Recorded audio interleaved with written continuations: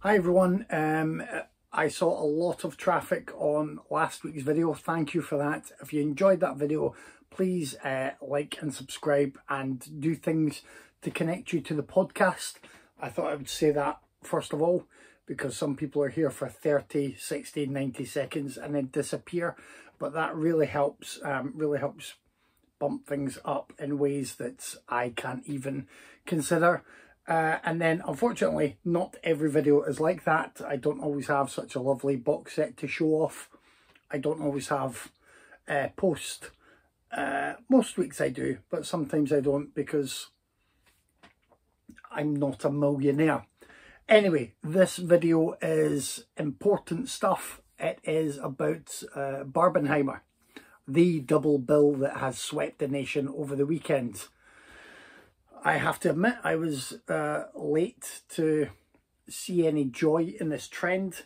I wasn't won over by the early trailers for Oppenheimer. Wasn't really digging the hype. Barbie looked like fun, but non-essential fun. Like, I don't necessarily have to run to the cinema to see that. Things started to spiral though. The hype started to snowball. I caved in. I do that with peer pressure sometimes. I have FOMO. But, you know, I took myself along on Saturday. Just me. Nobody else wanted to come with me. That's fine. I don't mind. By the way, don't bother about feeling embarrassed or strange if you go to the cinema alone. It's often the best. You can make your own arrangements. You can treat yourself around the cinema time.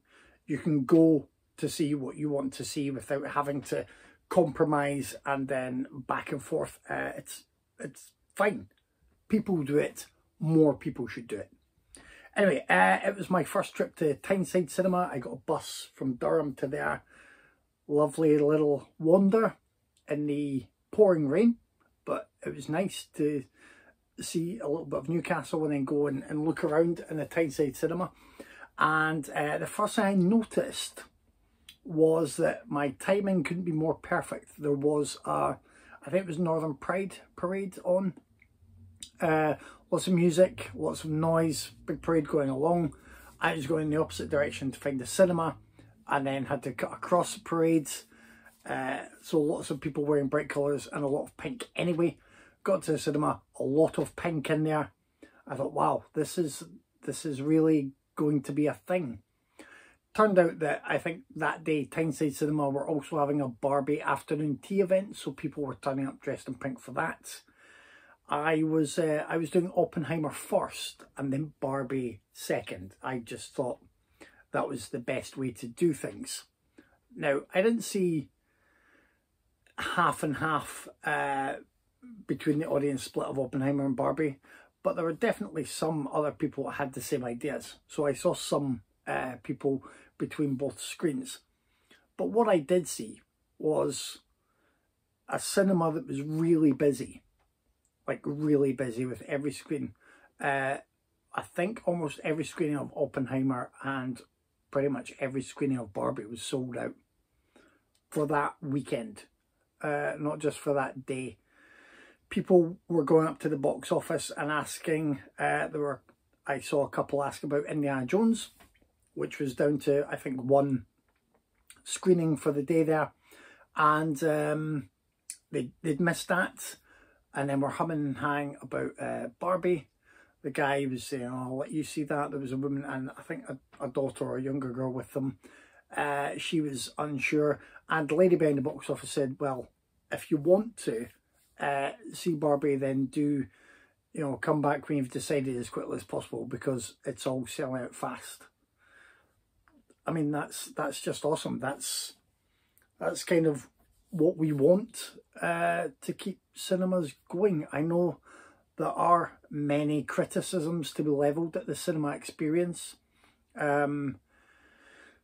Streaming is a great option for people with less accessibility and people who have to still be sheltering at home.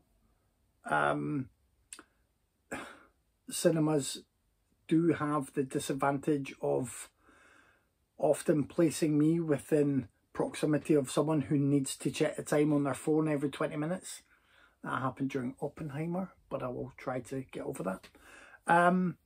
You know, there's a lot to be put against that, not least of which is cost, you know, just locality, a lot of different factors. But I do think if it was completely gone, I think we'd miss it. Whether it's a chance to watch re-released classics or whether it is a chance to watch new films that feel like they should be seen on a big screen. And if you can get along to your cinema and if you can afford it, you know, love or hate the guy, Nolan has again made a film that should be seen on the big screen. It is an experience more than just a film. It's a very good film, but it really hits you with the weight of the subject matter and the constant sort of repercussions from that pivotal moment in history that is being shown. Like, it's great, really great. Cillian Murphy is superb in the lead role. Robert Downey Jr. is also doing the best work he's done in, I mean, I'm going to say probably since quite a bit before Iron Man. It's fantastic. So I get that Nolan is often speaking from a position of privilege and doesn't consider people who can't get along to cinemas, but he's still, you know, within his right to make films for the big screen, and he does that really well. And Barbenheimer is a great big screen experience. Barbie, on the other hand, may not feel as essential to see on the big screen, but I tell you something, I had a lot of fun. Okay, most people came in dressed in pink. It was lively in the right ways, just people laughing out loud, people responding to what was on screen in a really positive way. And I kid you not, it was the one of the two films that ended with a round of applause from the audience, which is great. It's a great feeling. I was almost getting a bit emotional. It was a really lovely cinema. The sound and audio presentation seemed fantastic. And just to be there with audiences who were really responding to what was programmed, whether they were sort of going along to make the most of this double bill meme / gag that had come about from this scheduling, or whether they had specific interests in one or the other. People going along and having that much interest in a film at a cinema is really great. I don't think I felt that since maybe being at a film festival screen, whether it's a horror film festival or Edinburgh International Film Festival. It's really that sense of communal anticipation for something that you're willing to be as good as you want it to be. That's lovely. I've already seen a lot of discussion and argument on each film, and people are completely entitled to their variety of views on those films. What I would say is I've seen a disappointing number of viewpoints expressed from people who haven't seen one or the other film. People have dismissed Barbenheimer as, you know, typical Nolan shtick, or something that has been watered down for mass blockbuster audience appeal, or you know, something that doesn't actually take the time to convey the weight of the subject matter at the heart of it. I mean, I think all of those things are generally nonsense. Well, I mean, there is some Nolan shtick in there, but he always has to play with time, and he pumps the audio mix right up. But I will say this time around it works. Also, as expected, perhaps, with Barbie, people are commenting on it being quite the, you know, the cash grab for Mattel, the capitalistic wish fulfillment, vapid insertion into our subconscious or conscious that's continually reprogramming us to just want to go out and buy more stuff. They are saying that you know, Barbie has all these flaws anyway, as a toy, as a doll, as a figure. They're going on about representation throughout the movie.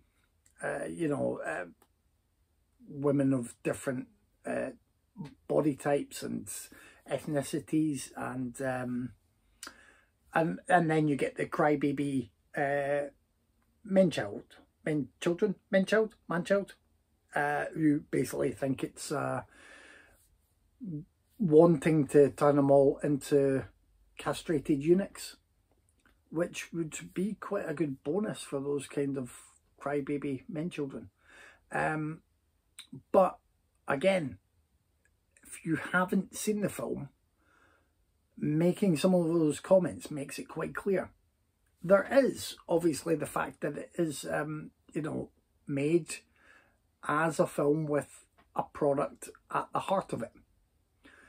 That is something that's, I mean, it's not unavoidable, but in the past few years we've had, off the top of my head, you know, Super Mario Brothers, Lego movies, Transformer movies, Resident Evil movies based on the games. Let me think. Nobody liked the Playmobil movie, but that's there.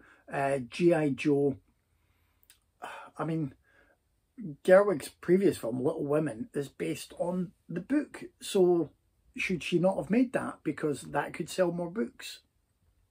No. Some movies are probably more obviously tied to the merchandising and the upselling than others. But movies, arguably more than any other art form, have always been, in a way, packaged products. That's what they do. And these films doing massively well at the box office. We've known this for a long time. The successful blockbusters often allow the funding or just the time for the smaller films to be in screens for even a few days, just to get noticed, to get some release, and then to be packaged eventually on disc or on streaming. That's the way the model works. It's not perfect, and it's certainly a pain in the backside if you go along to your multiplex and let's say there are 10 screens for Barbie, 6 screens for Oppenheimer, and 2 that are showing a re-release of Jungle Cruise for some reason, and you can't see whatever the latest potential art house hit you want to see there, whether it's the latest one I think dropped on Mubi is Return to Seoul that I'm looking forward to. But you know, that is part of the problem. But again, these films help those other films, maybe not directly, and maybe not in a way that is immediately obvious, but they do. Barbie is great. It's smart. It's funny. If you've not seen it and you have any of the concerns that I mentioned and the kind of stuff I've seen commented on from others who haven't seen it, it actually addresses most of those things. Now, it doesn't give it a get out of jail free card, not just ticking the boxes to cover itself, but it does it in a way that has meaning. There is meaning to everything in there. And I never thought I would be saying this about the Barbie movie, but it does, and it's really enjoyable. And you know what? Everybody who's gone along to it, judging by the audience I was with, has been really enjoying it. And that's kind of what we want from our cinema experiences, right? To go along, enjoy the film, and feel like we've been in a room full of people who have all enjoyed it with us. Doesn't really matter what the film is. At the end of that experience, that's a great time at the cinema. And that's what I hope keeps happening. And I hope you try it, or wait until there's something else that's really grabbed you. But whatever the film is that you next go along to, I hope that you get that enjoyment from your experience. And it's rare, but sometimes it comes along. And when it does, it's that beautiful thing that reminds you of why we love cinema. And that has happened with Barbenheimer. Until next week.